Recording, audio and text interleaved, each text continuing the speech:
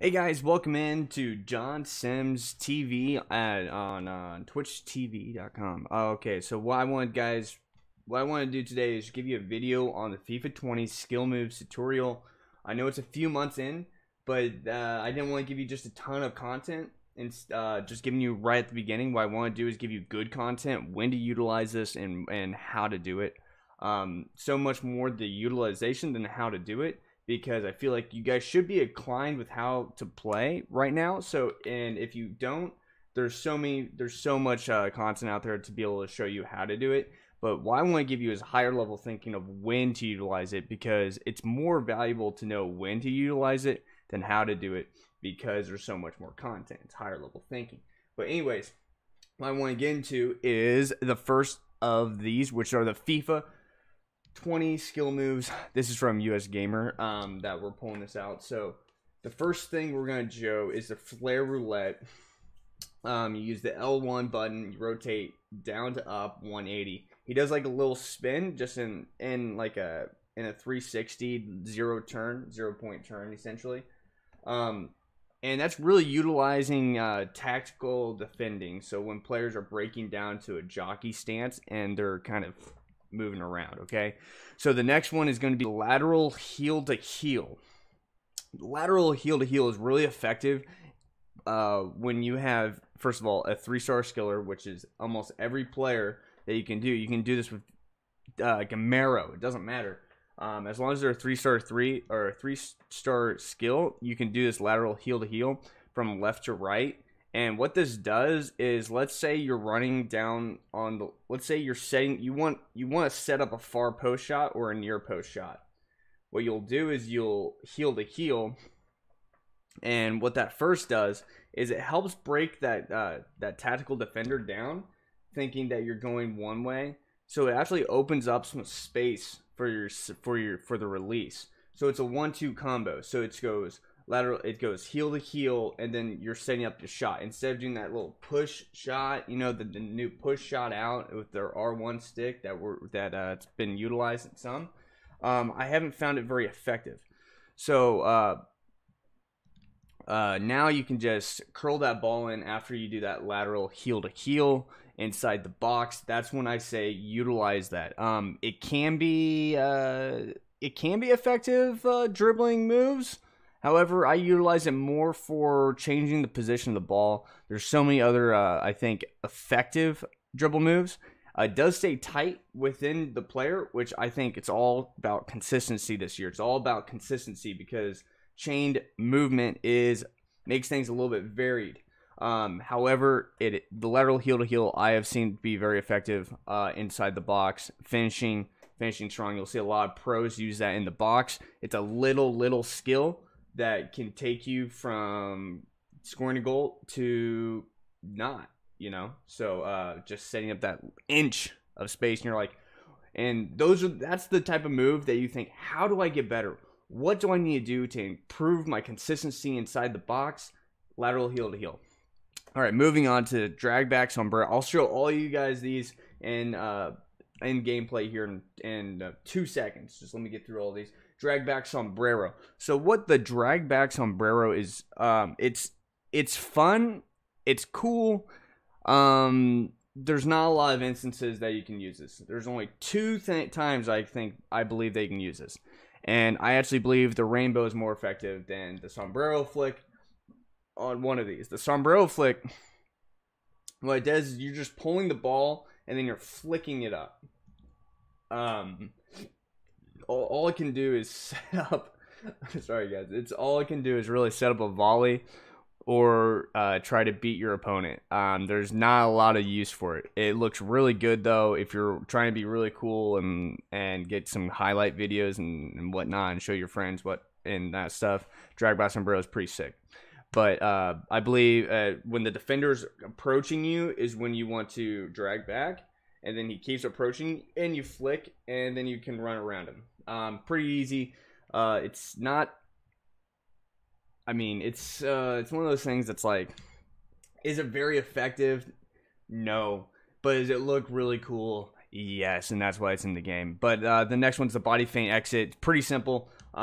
These are the guys, I'm not gonna lie, the body feints, the 1, 2, 3-star skill moves are more effective than the 4 or 5-star skills this year because they're more consistent. It gets your opponent thinking. You want to be ahead of your opponent, and the more chances that you have to try to trick your opponent, the more opportunities you're getting at goal. Body feint exit, you lean one way, you exit the other way. Very simple. It can be very effective in those tiny quarter scenarios inside the box. That's a great tool. You rotate the right stick from left to right. You just go whoop, and then you exit out the other, or you can exit and keep going. The thing about that is it gives you opportunity and time to analyze where they're moving and then attack. So that's a really good one. Heel chop turn. So the heel chop turn is kind of like that. It's kind of like a Ronaldo.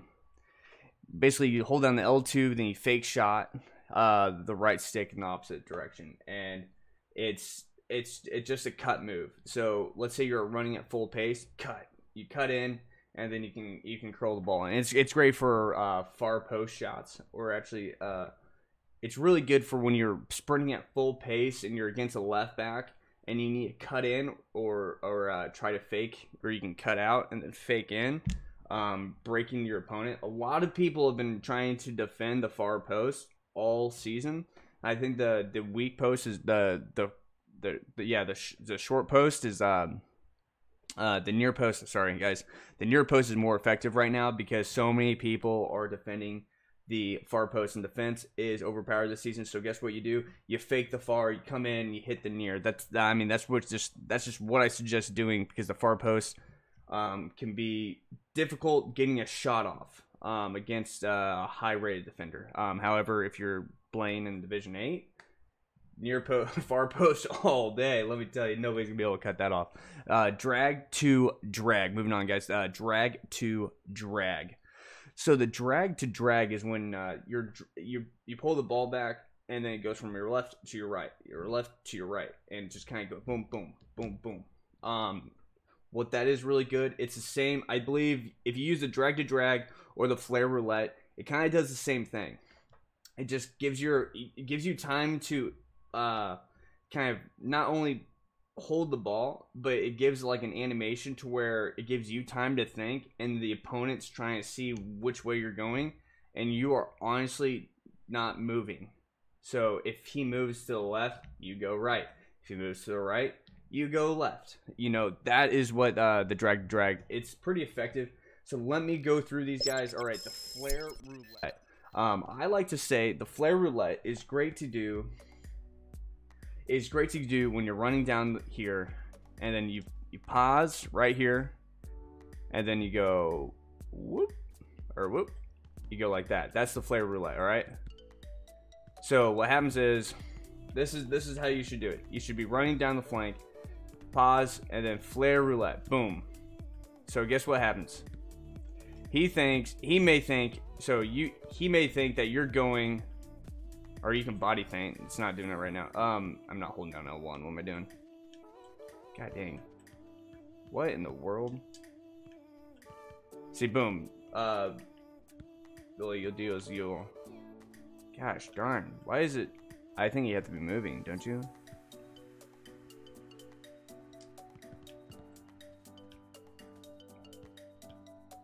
What? Why is it just doing body feints? Down to up. Oh, you have to be directly behind it. Okay? You have to be directly behind it, and then rotate up. So what you'll do is you'll run down the sideline right here. You'll hit this, right? Then that's a fake shot, guys. Circle A, circle X, circle X. And then you hold down L1, you rotate up. So then with that combo, he could be trying to defend you out here, right? So you'll end up cutting in, and then it gives you some space, time, and then you can just throw a pass right there. Boom, hit your Lewandowski coming in trailing because he's slow. You can do it on the opposite side as well. You come down this way, boom, cut in, pass it out. That is a flare roulette. Very simple, guys. It's very simple. You can do it in midfield right here and then pass the ball. You know what I mean? Or I think it's most effective on the corners, because that's when the AI defense is breaking down. Right when you get into the box, the AI defense changes. Their brain changes inside the box. It's in the FIFA pitch notes. It's in the pitch notes. The lateral heel to heel. So you're right here, right? You're right here, and then we go boom, boom. We go boom, boom. Right? That sets you up. Opposite foot, so you can get a better angle. Vince's Jr.'s terrible at shooting, but or I'm terrible at shooting, either one. But you can do it on the opposite side too. Go near post. Right? That's, I mean, to make it simple, that's I just hit the post again. I'm not even paying attention to it. But basically, you can come in, cut, ooh, set it up for the opposite foot. It can be sometimes more efficient to not use the heel to heel. What I think is when it's efficient is when you have a defender in front of you. Okay, so if you're running straight at him, you might as well just ball roll. Okay, you might as well just ball roll when you have a defender, when there's no defender in front of you. But if you have a defender in front of you, you see how he does that initial. Let me show you. See how he the animation initially puts his body to the left and then he cuts right. You see how I'm saying? So the reason why that's effective is because when you're defending and you're holding down L2, you're trying to break down and analyze where this guy's coming from, right? So what you want to do is instead of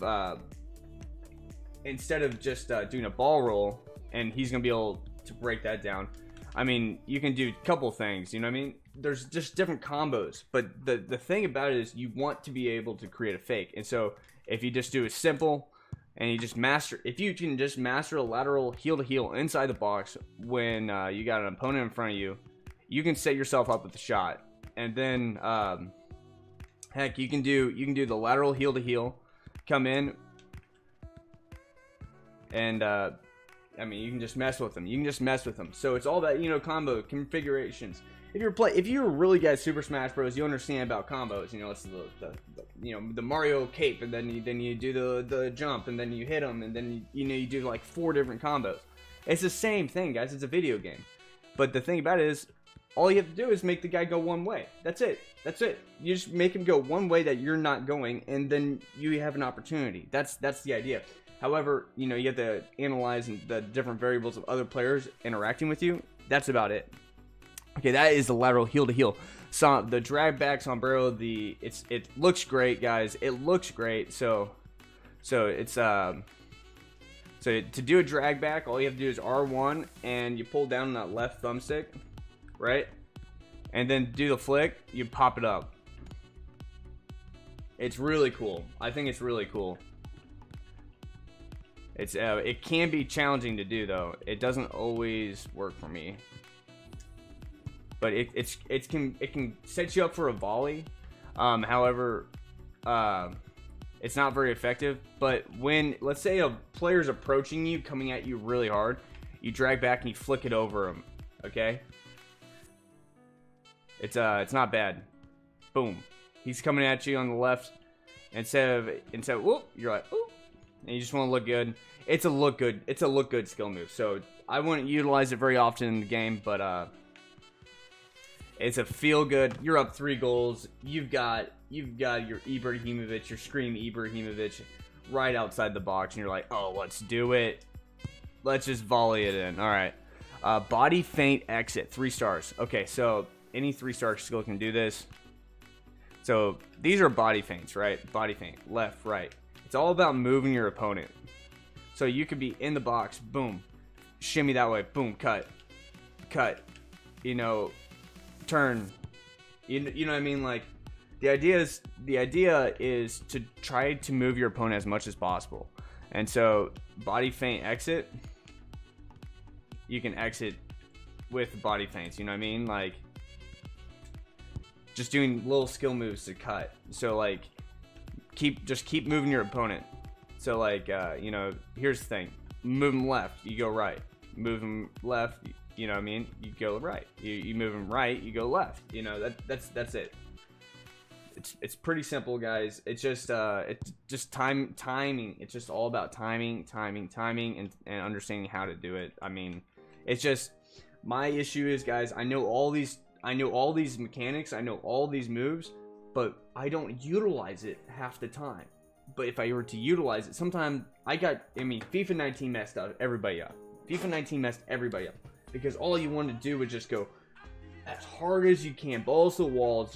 Let's just fly the ball down the pitch, and you're going out of fast passes everywhere. It felt like FIFA 10. Everything's just so accurate. Boom, outside the corner shot, just back of the net. You're doing bicycle kicks. Everything that's ridiculous about any video game that could ever be a video game happened in FIFA 19. Now you come back to FIFA 20, it's totally different. It's all about the little moves. It's about the skill. It's about your thinking. It's about those little tiny positioning. And so these body feints can be very effective, especially when you're moving right there. Boom. You know what I mean? It can be very effective. So then we are going to move on to the heel chop turn. So what that is, L2 fake in the opposite direction. Boom, heel chop turn. I actually utilize this a lot, guys. This is a very effective move because